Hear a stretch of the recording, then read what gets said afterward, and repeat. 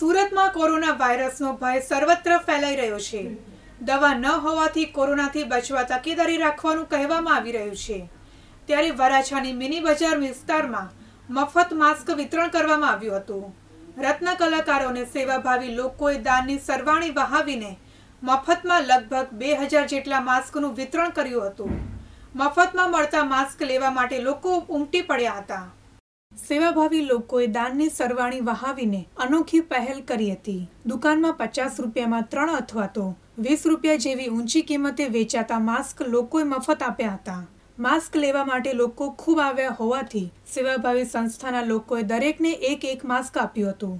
સાથે જ કોરોના વાયરસના કારણે ખોટો ભય દૂર કરી અફવાઓથી દૂર રહેવા સંદેશો આપ્યો હતો।